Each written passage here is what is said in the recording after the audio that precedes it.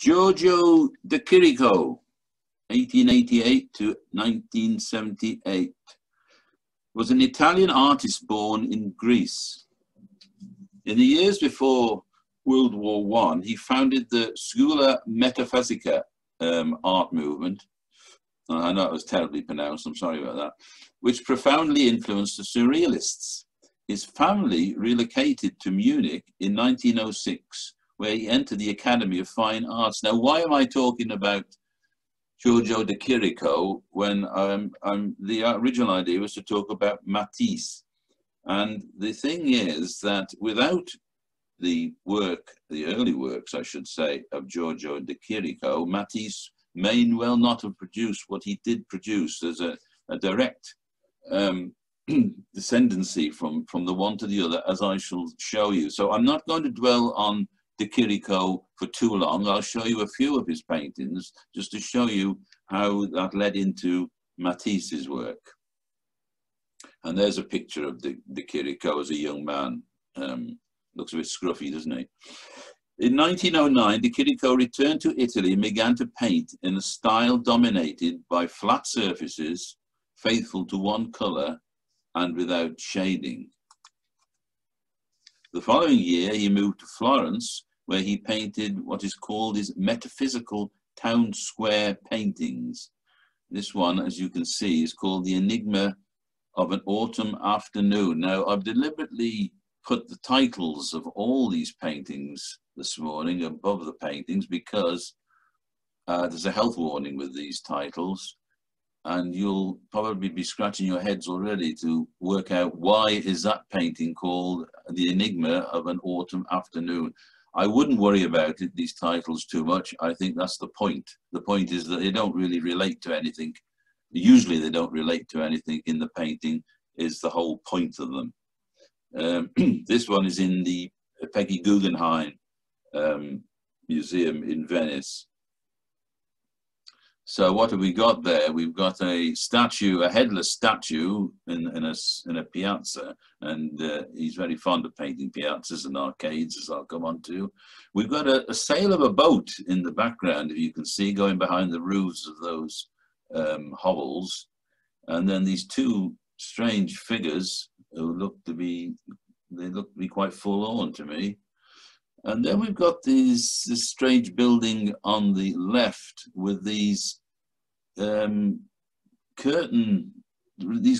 on rails, and we're going to see those again in a minute. The years 1909 to 1917 are now referred to as his metaphysical period, and it was these early pictures which so profoundly influenced the Surrealist movement.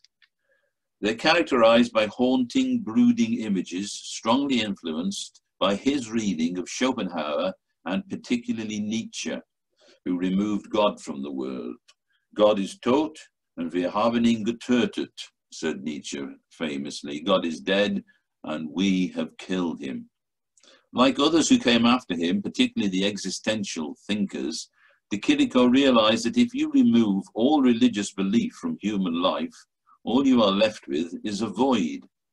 Was this what he was attempting to explore through his art in glaring flat colors to evoke profound absurdity of the universe, the incongruent juxtaposition of recognizable objects where they would never be seen in actuality? This painting is called The Enigma of the Oracle, and we've again have got these curtains on rails, which we saw in the previous painting.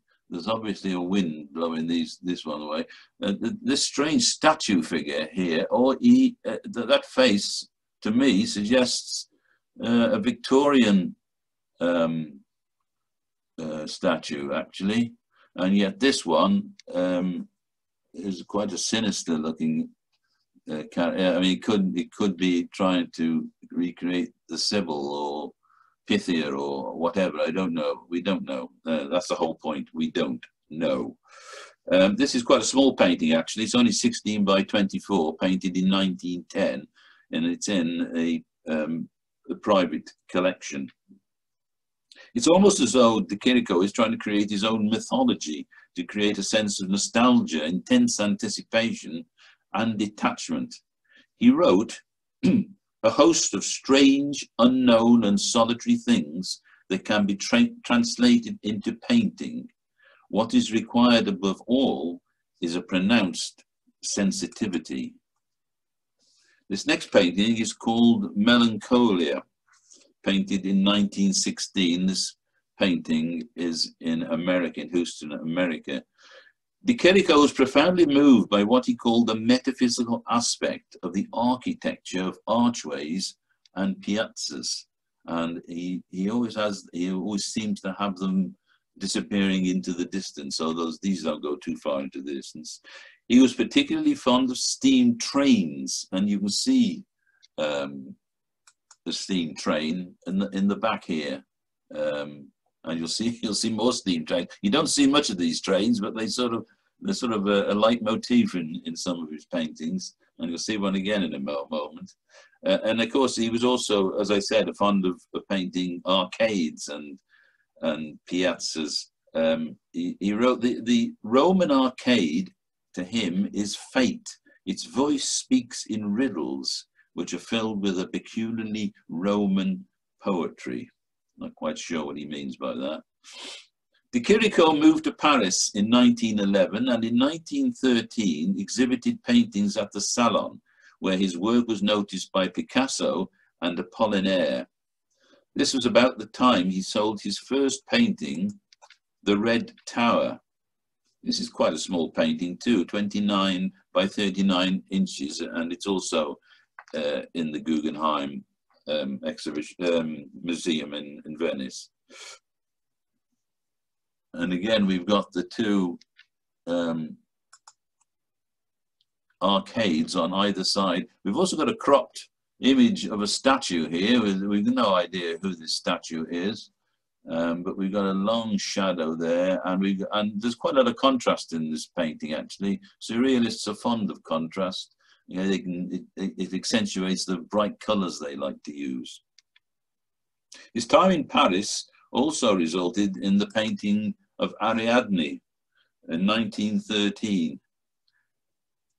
I'm not going to go into the myth of Ariadne because we saw enough of Ariadne in Titian's work, if you remember, when she was abandoned by Theseus and jumped on from a great height by Bacchus. But notice again, we've got the steam train in the background there. It's almost as though he's having a little snigger with himself, a little chuckle about that. And again, we've got the arcade disappearing into the distance. In the First World War, de Chirico was rejected from the army and assigned to hospital work. From 1918, his paintings were exhibited extensively throughout Europe, and more importantly, in the early 1920s, André Breton discovered his metaphysical paintings and was captivated by them, so that de Chirico's imagery became the focus of the Paris Surrealist group. But it was also about this time that de Chirico went in another direction altogether, adopting a more traditional classical style, of which the Surrealists grew increasingly contemptuous. He quickly fell out with Breton, not with a little acrimony, I might add, and said the Surrealist painters were cretinous and hostile. In 1939, he adopted a neo-Baroque style influenced by Rubens, but this later work never achieved the same critical praise as those from his metaphysical period. Nonetheless, he remained prolific up to his 90th year when he died in Rome. This is a self-portrait painted in 1911, and tellingly at the bottom of the frame, he's sketched he's painted the words, the Latin word phrase, et quid amobo nisi quod enigma est. What shall I love if not enigma? So to sum up, de Chirico's best-known works are the paintings from his metaphysical period, 1909 to 1911, when he developed this repertoire of incongruent images in empty arcades, trains, and towers with elongated shadows. And his mannequins always seem to pass creating images of forlornness and emptiness. And so we come to the synaptic painting that links the two painters, Chirico and Magritte. As you can see, this is called The Song of Love, but I'm not sure where the love is in this poem, in this painting. We've got this miserable looking classical mask or bas-relief sculpture attached to a strange shaped board, and we got the surgical glove there, which has been nailed on, as you can see. Then we got that curious round green ball, and we'll see that again in Magritte's work. And if you look very carefully, just where I'm pointing now, yet again we've got the steam train passing. It's not very obvious, but he sneaked it in there. And we've got the arcade here. Now you might think, and it's already been expressed on the group site, that this is a very strange painting. And of course, we have got a collection of incongruent objects that you wouldn't expect to see in normal life. And there's going to be inevitably a sort of temptation to try and make some sort of sense of it. I would warn you against doing that. But the point of this particular painting is that it's the painting that inspired Magritte to turn to Surrealism. He described his first sighting of it in 1921, and it was actually painted in 1914 at the outbreak of the war. He described it as one of the most moving moments of my life. My eyes saw thought for the first time. And that seems to be an enigmatic thing to say. Anyway, his eyes saw thought for the first time. I don't know how many of you can see thought there. I hope some of you can. So that's a brief summary of Giorgio de Chirico, and now we come on to the main act, as it were, which is René Magritte, born 1898, died in 1967. Magritte's relationship with other surrealist painters was not always good, especially with Anton Breton. He firmly resisted all attempts to interpret his images as symbols of repressed fears and desires. Some of his early work certainly resonates of dreamscape, but his art generally appeals to the conscious mind in that its purpose, if it has one, seems to be to unnerve us, make us feel uneasy, and certainly to encourage us to scratch our heads. As I've implied, his style certainly derives from de Chirico, and just like de Chirico's early works, it is the art of the absurd, the art of the incongruent, and has little to do with a surrealist stream of consciousness. In fact, you could say Magritte pursued his own pictorial language in that interchangeable juxtaposed images are removed from their usual context only to find themselves in unfamiliar surroundings, as in this painting called The Difficult Crossing. Now, I think we can relate the title Difficult Crossing to that either picture or window in the back. It's not clear what it is, but there's certainly a ship having, or ships having difficult crossings there. But then what on earth are all these other things in this picture? We've got this draped curtain at the top here. We've got these theatre flats. I'm pretty sure that's what they are. Then we've got this turned wood, I wanted to call it a figure, but it's hard to say what it actually is. But it's got an eye, so there's something anthropomorphic about it. And then on this table, which again has one leg as shaped in the form of a woman's leg, I would say, a human leg, certainly. And we've got this hand on this table. I don't think we can think that we can, I don't think this is supposed to be a severed hand. This is more of a sculpted hand, I think. And then draped around this bird. Whether the bird is alive or dead is difficult to say. And certainly this thumb is painted in a very exaggerated way. So what is going on in this painting? I leave you to work it out for yourselves. I'm not going to attempt to explain it because I just couldn't. Magritte largely kept himself to himself, living a life of bourgeois anonymity. He needed to earn a living, of course. He loved classical music, read widely from philosophy to detective novels, and loved the cinema. He was usually seen in public in a dark suit and a bowler hat, looking not unlike a bank manager, you might say. In fact, there's a lot of archive footage of him strolling around Brussels dressed exactly like this. Whether this is deliberate to put everybody off the paint, off the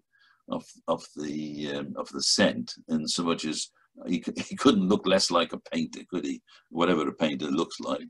But whatever it is, anyway, this sort of anodyne appearance masked a subversive temperament, a desire to challenge accepted ideas about reality. Almost unbelievably, Magritte never had a studio and preferred to paint in one corner of his living room.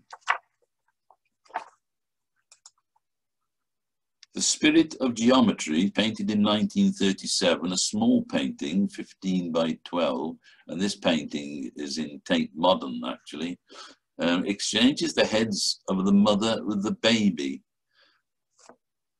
compressing one and enlarging the other. The effect is at once uncanny, threatening, and risible.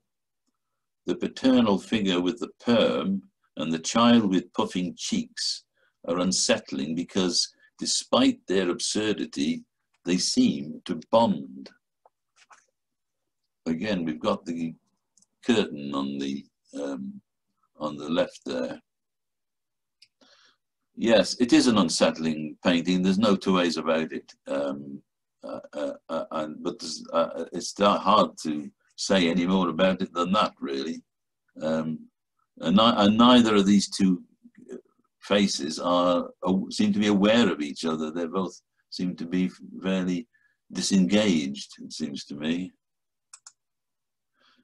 Magritte spoke, and I quote, of his determination to make the most familiar objects scream aloud.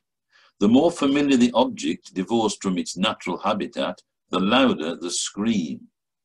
The smooth finish he applied to his brushwork suited his surrealist paintings, throwing incongruent objects into sharp relief and unsettling the viewer, as in this one, which is called Time Transfixed, painted in 1939 and hangs in Chicago.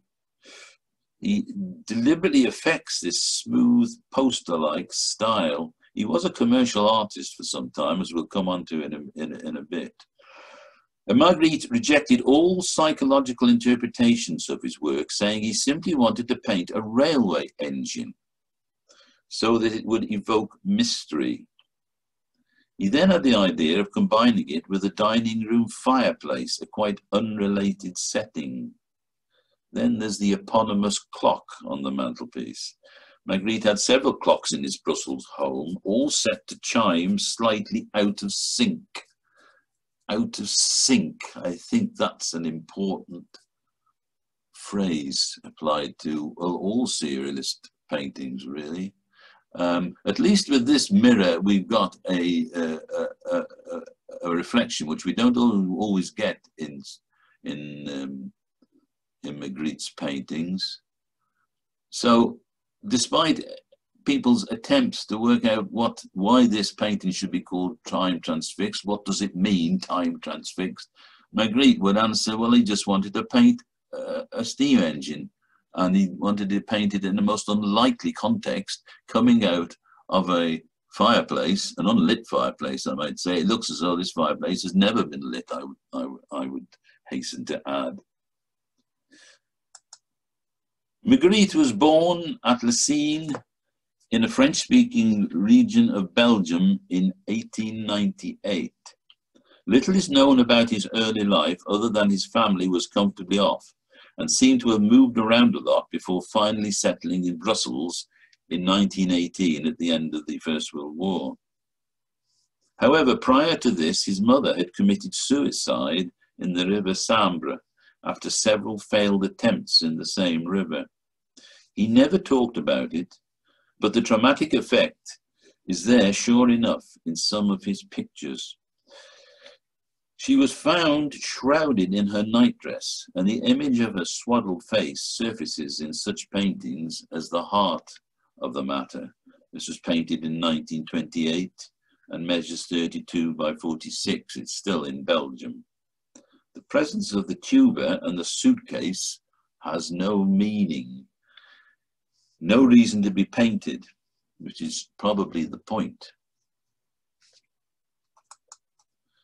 The Lovers, painted in 1928, again we have shrouded faces. Magritte's ability to convey abnormal physical and psychological states, i.e. anxiety, claustrophobia, panic, is one of the most distinctive features of his art. Magritte would often obliterate faces as if to question their identity. In this painting, he has detached the human element from the act of the embrace without alienating the sensuality. He has given us the kiss, but nothing but the kiss.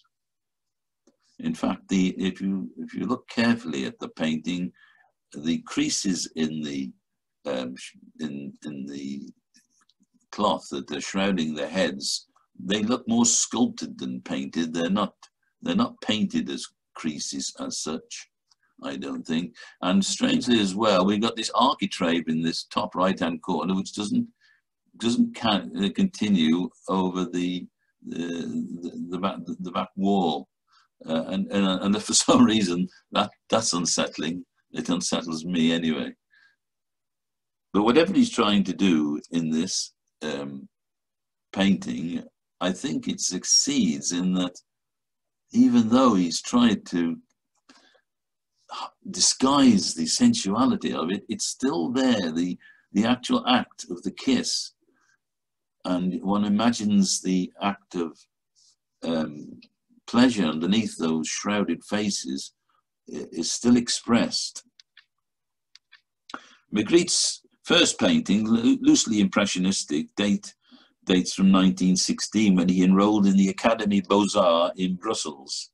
His attendance was sporadic and he left without a degree, something he has in common with Dali, by the way. In 1922, he married Georgette Berger, and there they are together, looking extremely happy, I would have thought.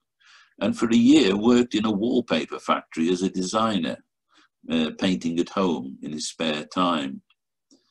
In Brussels, where his pictures were occasionally exhibited, he mixed with the avant-garde, particularly poets, musicians and writers, but significantly, never painters.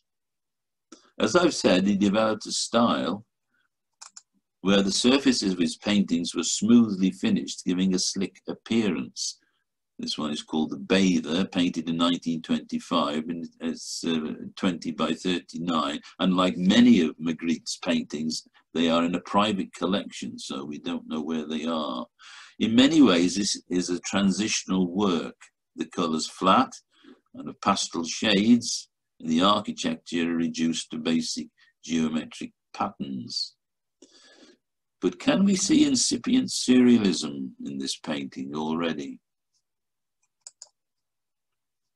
Attempting the Impossible, painted in 1928, and this painting is in Brussels, measures 32 by 41. Even when we do see the faces of Magritte's figures, they are bland, unexceptional, reminding us of Hopper's automatons. And it's worth pointing out, I think, that Hopper, Magritte, and Chirico were contemporaries. In fact, Magritte and Hopper died in the same year. Magritte's figures are objectified, sharing the same expressionless faces, vacant stares and passive features as if in a trance. Here, a painter painting the figure of a woman on thin air. This woman is life-size, upright, naked, and no less real than the artist in his suit. What artist paints in suits? Notice how the woman throws a shadow just like the painter, while her flesh ceases abruptly where his brush stops. What is going on in this painting is a mystery, and that's precisely what he is painting, a mystery.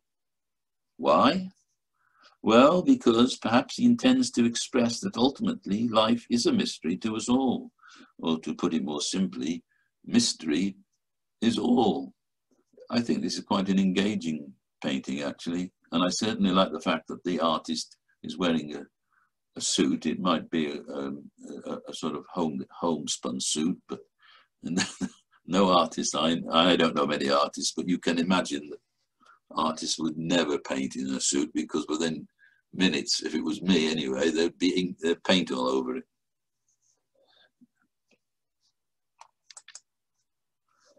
In fact, the tendency to represent man as a standardized type is typical of several of his works.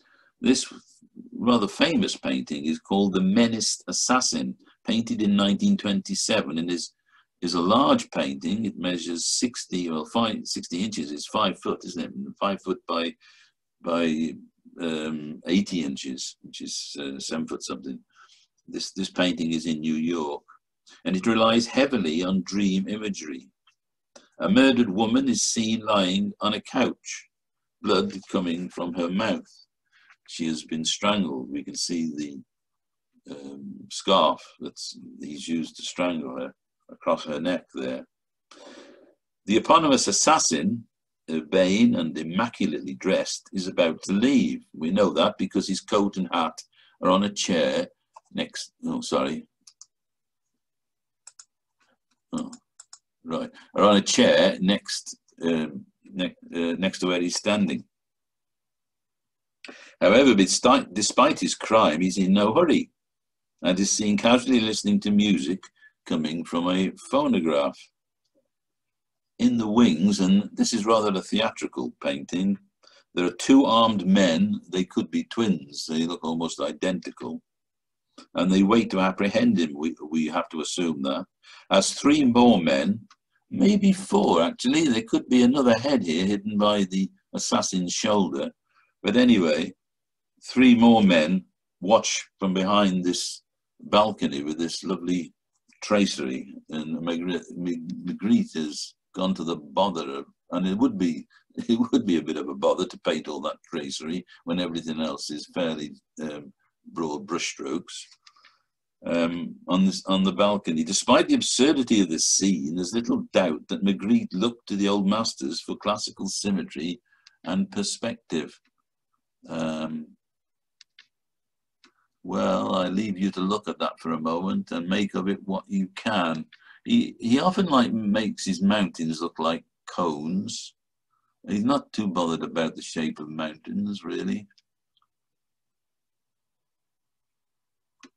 The Menaced Assassin. In 1923, he left the wallpaper factory to become a freelance poster designer, channeling his creativity into advertising. He continued to earn a living in this way until 1926, when he signed up to a gallery in Brussels. This enabled him to paint full-time until the gallery folded a few years later. The powerful influence of de Chirico can be seen in the recurrence of frames, windows, mirrors, and pictures within mirrors, as in the human condition. The distinction between illusion and reality is called into question. Now, on first sight, you probably would have seen this as simply a window looking out onto a fairly typical landscape. But then you're confronted by this white line down there and this strange object up here. And you relate those immediately, or your brain would relate those immediately to these 3 legs, and you realize that that is actually a painting on a canvas. And the painting, of course, is extended into reality on the right here, so that we're not quite sure what we're really looking at there. Again, we've got this slight indentation at the left-hand corner of the canvas into the curtain, which is also detailing the fact that it is actually a painting. Rather a clever painting, I think this one is. Why it's called The Human Condition? Well, I leave you to work that one out.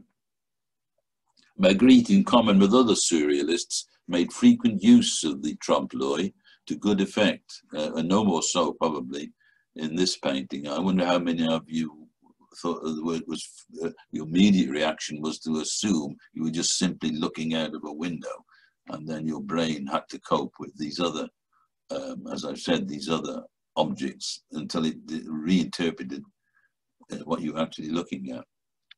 So that could be the human condition, the way the brain interprets the messages it gets from the optic nerve and tries to rationalize them.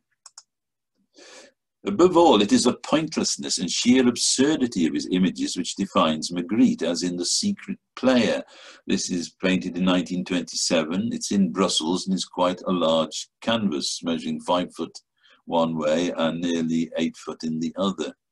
The curtain drawn back to frame a scene is a common theatrical device in works of this period. Although Magritte distrusted Freud, there are certainly sexual images in this painting. The phallic table legs, for instance, and we saw something similar in an earlier painting where he gave the table leg, if that's what you like to call it, an eye and anthropomorphized it. And then we've got this gagged woman in the cupboard, suggestive of sadomasochism, and this strange flying object. Now, dreams of flying, according to Freud, relate to sexual excitement in both sexes. It's frustrating to look at this painting for a purpose, but you come away with a sense of foreboding, occasioned maybe by the innocence of the players at play, apparently unaware of this ugly black object hovering above them and the sinister woman in the cupboard. The desired effect is to make the viewer uneasy. They appear to be playing baseball to me, and I'm sure that's a baseball bat, although those look more like cricket gloves than baseball catcher gloves, to my mind. The Secret Player, well, the Secret Player presumably is somewhere off the painting on the left, or is the Secret Player something else altogether? We don't know. Of course, there's always a temptation to interpret Magritte's early surrealist paintings as a psychoanalyst might a patient's dreams, as in this painting called The Magician's Accomplices, painted in 1926 and measuring 54 by 41, again, a painting that's in a private collection. On the stage, the magician's trick has decidedly sadistic overtones, as they often do. The sawing of a table of a lady in half, of course, is essentially sadistic. And typically, again, we're not allowed to see faces. In fact, applying dreamlike logic, the suggestion here is that this is the same, this is one and the same woman, and this is one in the same tube cut in half. Again, we've got mountains that are more like cones, nicely rounded mountains, and we got this strange curtain here which doesn't appear to be attached to anything. Why the figure of the woman, the bottom half of the woman is in net, we just don't know. And of course they're on a stage with a side to it for some reason. I quite like this color of the curtain at the back. I suppose that's a cerise. You call that color cerise, maybe. But I think it sets the whole painting up and works well with the brass or golden yellow color here. In many ways, Magritte acts like a conjurer himself, and it's no coincidence that he chose to portray himself thus in The Sorcerer. This is a small painting, only 13 by 18, painted in 1951, and revealing the mystery of everyday unreality. You see that he's given himself 4 arms for some reason best known to himself. This painting is actually done in quite a different style. We've lost the slick, flat, smooth finishes. And I've got to say, it's impressionistic in style to a degree. The brushwork seems to be quite quick and carefree, and the colours are certainly earthen. So one hand is pouring a drink, the other hand has a knife in it, and then a fork in that hand, and then the fourth hand is feeding himself. You get through a lot of food if you had four hands, very quickly, I would imagine. This painting is called The Midnight Marriage.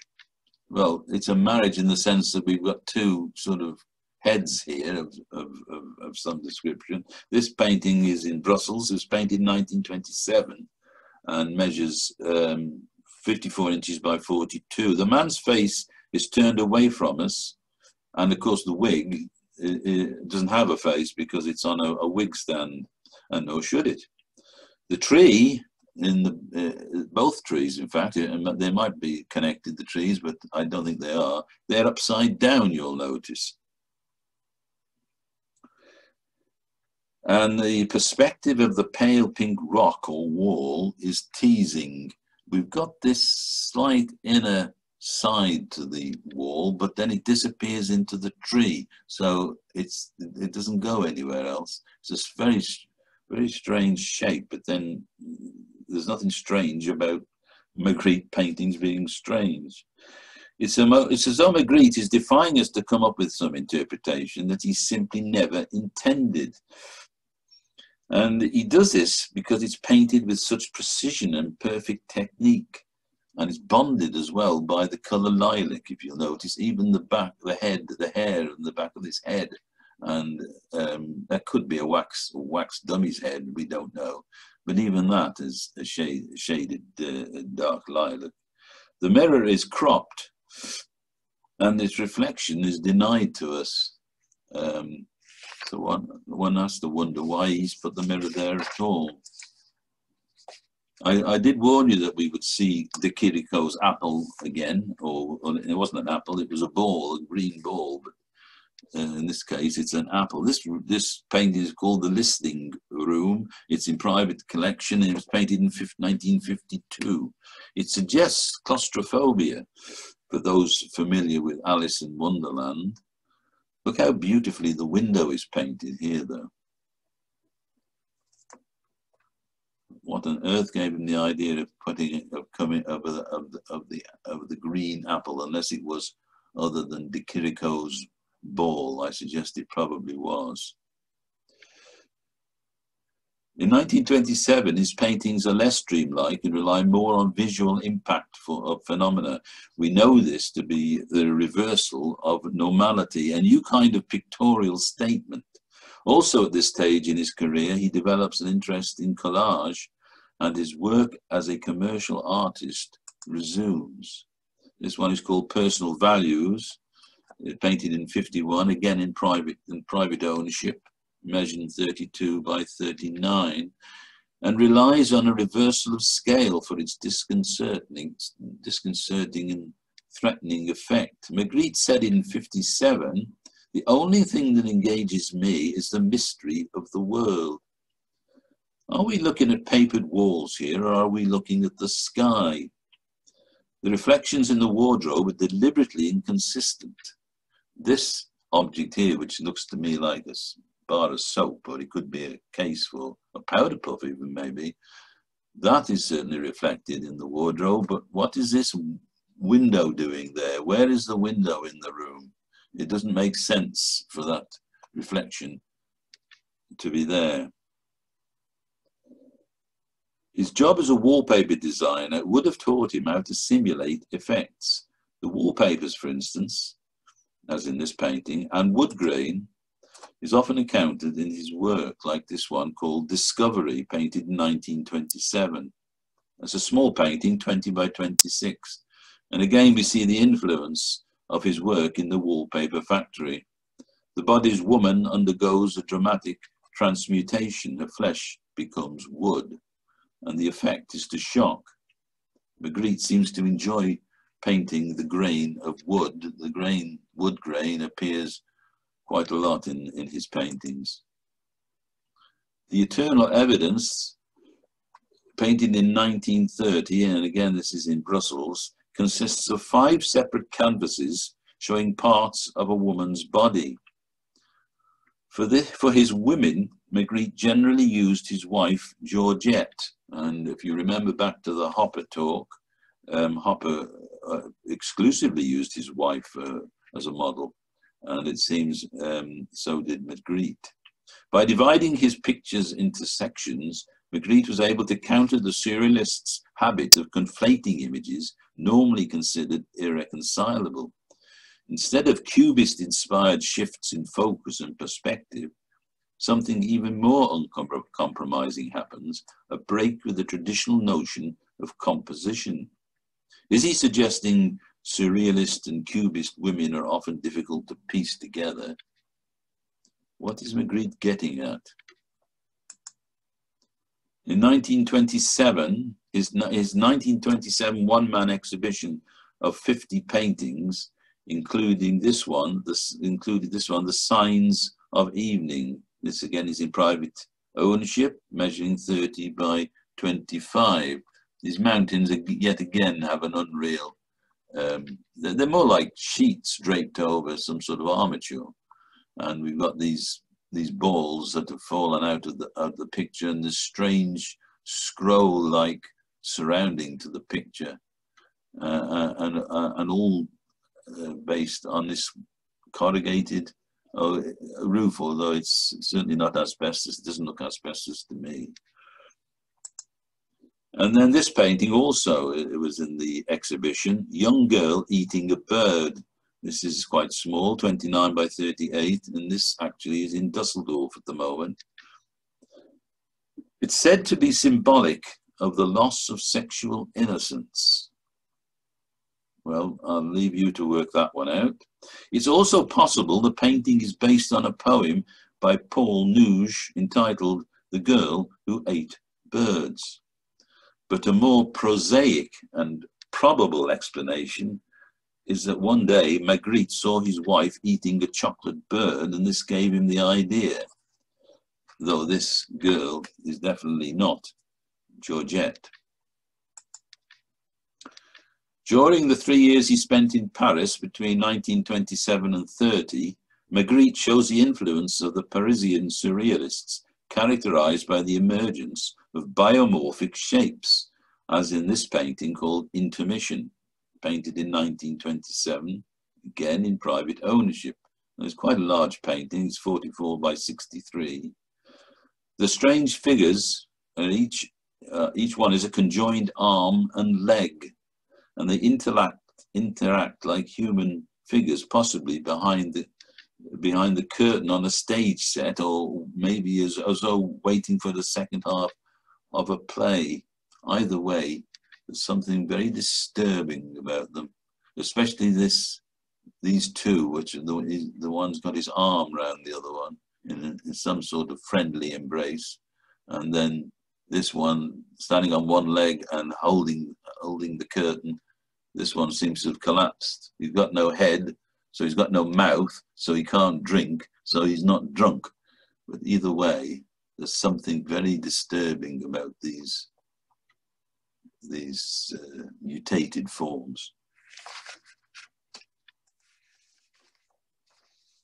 The celestial muscles, and I'm not quite sure where the muscles comes into it, but we can certainly see celestial in the sense that that's the sky.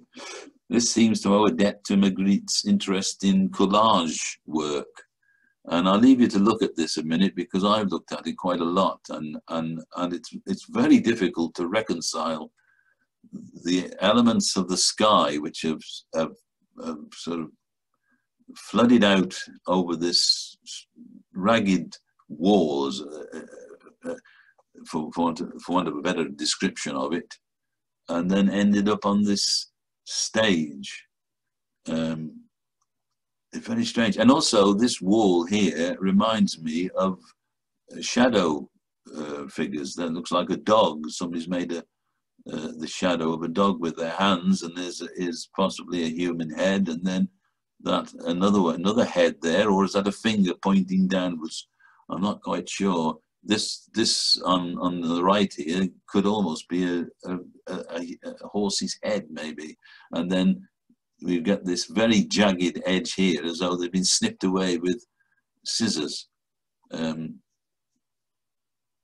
That's a very strange, and yet he's given shadows. So these, although this is actually two-dimensional, and paper, of course, as in a collage, with a collage is cut away, is not strictly speaking two-dimensional, but and there's no reason why I shouldn't throw a shadow. But there's something strange about the two shadows. You wouldn't expect this painting to throw these two figures to throw shadows. So yeah, I've looked at this painting a lot and tried to make some headway out of it, and maybe I shouldn't. Maybe I should get out more. However, the Paris period is important primarily because of the introduction of words into his pictures. He explores the relationship between objects, their name, and their representation. This one is called The Treachery of Images, perhaps the most famous Magritte painting of them all. Painted in 1929 and measuring 2 foot by 2'6". This painting found itself across the Atlantic in Los Angeles. Magritte seems to be saying this is not a pipe, it is the image of a pipe, and which, though this is self-evident, he thinks it needs saying. It's as though words designate images of the material world, and then in a way they stand apart, as in a poem, and can replace them, so that the effect is a betrayal. There's something quite philosophic about that. Ceci n'est pas une pipe. I think he did 1 or 2 variations on this painting, using different objects. In The Magic Mirror, 1921, measures 29 by 21, again in private collection, Magritte strives for an affinity between the flesh pink of the biomorph shape and its written designation, human body, corps humain. He forces us to make a connection we wouldn't otherwise make. But to what purpose? Who knows?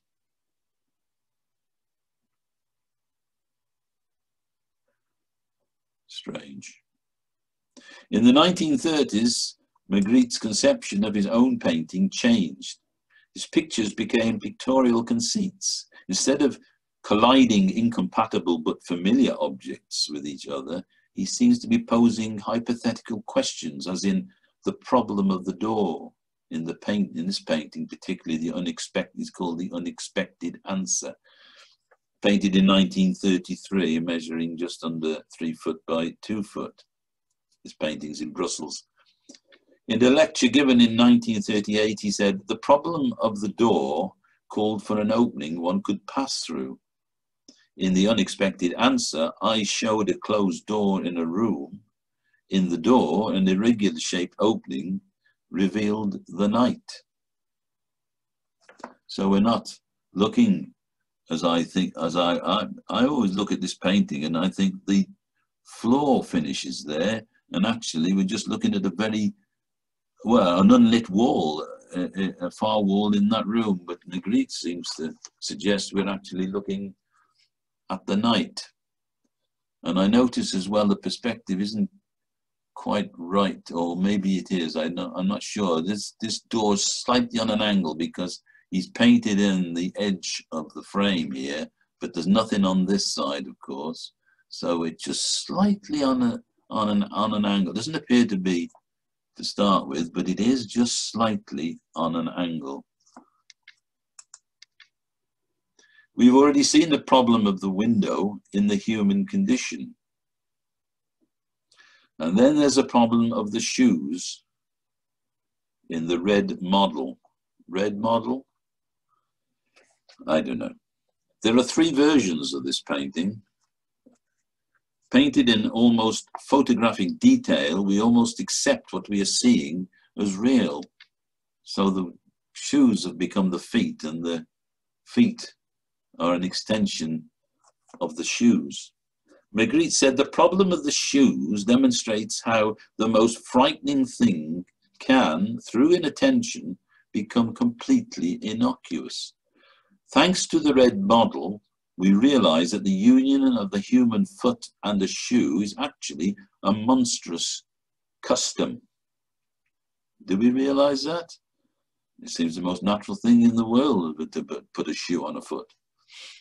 And so I leave you to work that out yet again. Is Magritte being entirely serious with some of these pronouncements? We know he had a roguish sense of humor. And also notice well, you can't see them very well because they're very, very small, but there are symbols of transience in the gravel. For instance, he's chosen to depict 3 British coins, current coins, obviously. So, where are we? 1937. They'd be Georgic coins, wouldn't they? A cigarette butt, a match, and a crumpled piece of newspaper. You'll have to take my word for it because you can't really make these out at this sort of scale. Is this mocking the pretension of interpretation, do you think? Is he setting a trap for the over-discerning, pompous art critic? I rather feeling there might be something in that. This painting is called Not to be Reproduced. Not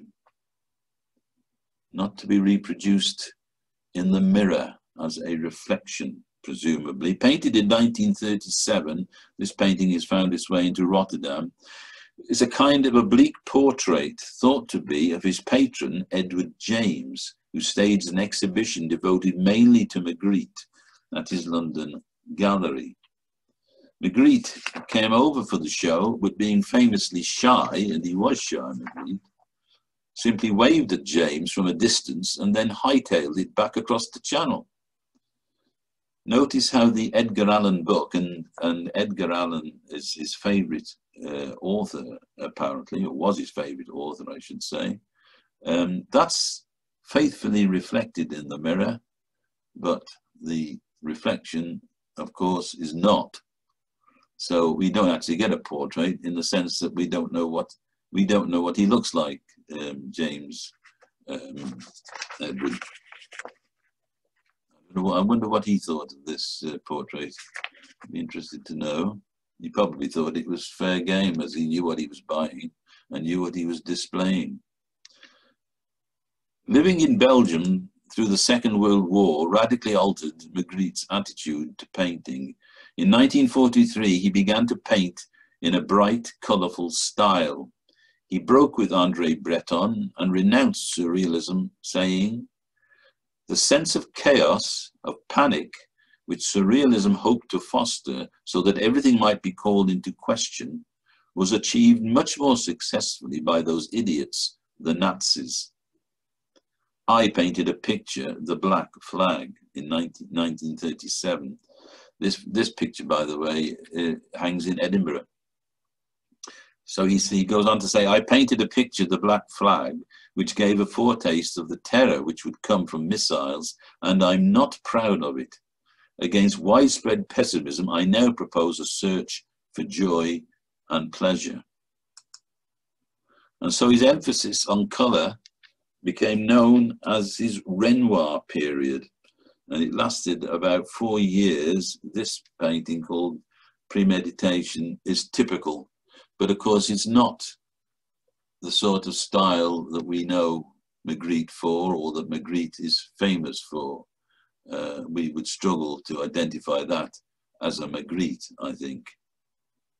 It's said that something a trifle flat, that there was something a trifle flat about the imagery of it in his paintings of the 50s and 60s, when he became more absorbed in painting variations of his early work. In the 60s, public interest in Magritte increased enormously, and there were 2 major retrospectives, one in New York in 65 and one in Rotterdam in the year of his death in 67. I'll leave you with this final picture, another portrait called The Pleasure Principle, and typically the title tells us nothing. And it's another portrait of Edward James, his patron. I'm showing you this particularly because it sold 2 years ago for £18 million. We just can't say whether that is an accurate representation of the likeness, but presumably he was aiming for something else with that fireball that he's created on top of his neck. But I'm not sure what it was. As I said, there's no attempt to capture James's likeness. And perhaps that's the point, because that's how Magritte painted.